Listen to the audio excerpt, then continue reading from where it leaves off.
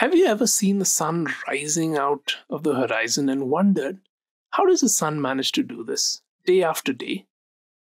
Or how does the sun manage to set day after day? What's the mechanism behind this? Right? Or have you ever looked at the night sky? And if you look at the night sky, you would notice that stars seem to move in the night sky. And why do they seem to move in a circular path? Right? Have you ever wondered this? Or how about this simple example of shadows? Why does the size of the shadow change?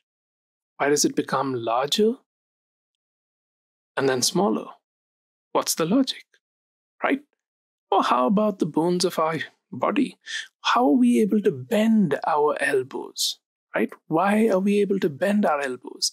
And why are we not able to bend our bones at certain points? Right? Here we've got a question of why and why not. Or how does the mechanism of breathing work? How is this child able to breathe in and breathe out? Right? Or even how do fish breathe underwater? These are questions I'm sure you've asked yourself at some point. What about plants? When you plant a seed under the ground, how does the seed know which way to grow out of? How does the shoot move upward and the root downward so perfectly all throughout every plant? Right? How does this even happen? Valid question, isn't it?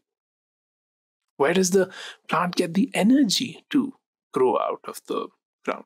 Right? So that's a valid question too. How about this liquid into which we dump a little bit of metal? Why would it start bubbling and spluttering? There's some kind of gas that's coming out. What gas is it? Right? Or have a look at this. How does this frog manage to make such a sound, and why does it do that? Let me show you another interesting thing. Here's a lake that's almost like a mirror, right? It's that silent. If a lake can be so silent, why does the ocean rage and roar, and where do tides come from? Right? So there are a lot of whys and hows and why nots and all of those questions that we have when we look into nature. And we've got literally countless questions when we look into nature. Science tries to provide the answers to those questions.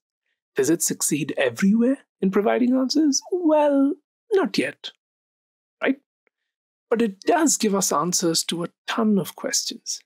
And when you study science, that's what you're going to do. You're going to try to answer these whys and why nots and hows and all of those questions that you've had for a long time. I'm sure this is going to fascinate you. I'm really excited for you to get on the bandwagon and start learning science. Happy learning.